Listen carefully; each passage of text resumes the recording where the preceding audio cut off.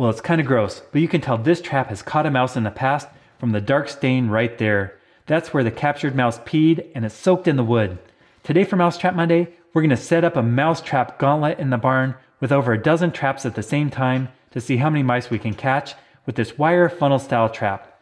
Now this style of mousetrap has been very popular in Europe for over 150 years, and they're still being made today, so any mousetrap that's been around for that long period of time must work well.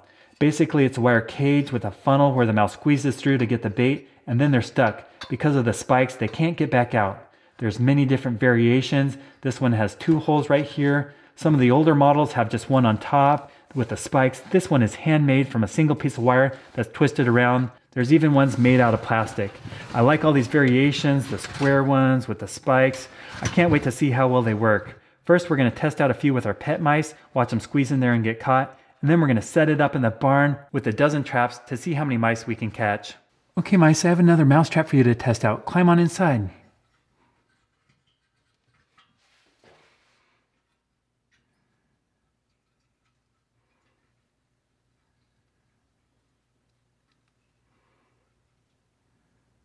Well, this one seems a little stuck. I'll help them. They seem to go better on the flat one.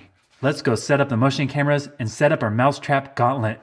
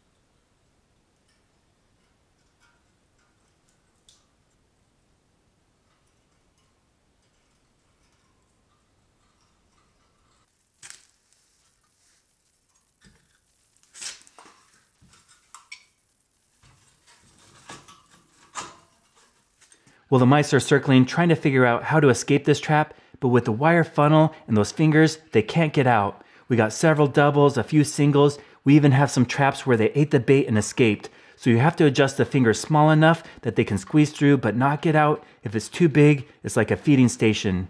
Now what we caught are a non-native invasive species called a house mouse. They're not native to the ecosystem, so I can't let them go. Instead, I'm going to humanely dispatch them, and we're going to feed them to wild animals. So let's go set up the motion cameras and see what comes along and enjoys a mouse feast.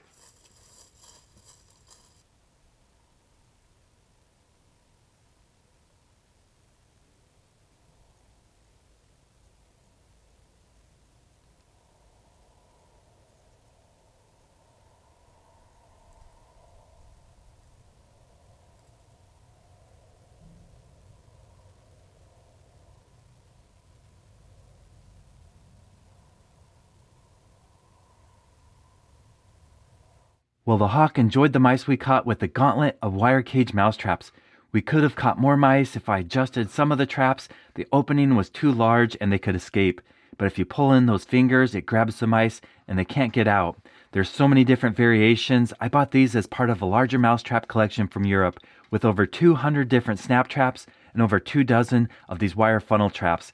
This has to be one of my favorites because it's handmade, and in the past it caught a mouse and the mouse chewed through the bottom on the wood there, and someone repaired it with the lid from a tin can. I can't really tell what that's from. It looks like a can of meat. If you know what that lid is from, let me know. Now, most of these were made in Germany and France, and they seem to be very popular. They're still being made today. On this channel, I test out every mouse and rat trap I can get my hands on. I've posted over 700 videos on YouTube, and currently I'm posting new videos every Monday and Friday. So if you want to see the best videos on how to catch mice, rats, squirrels, chipmunks, moles, voles, and gophers, stay tuned.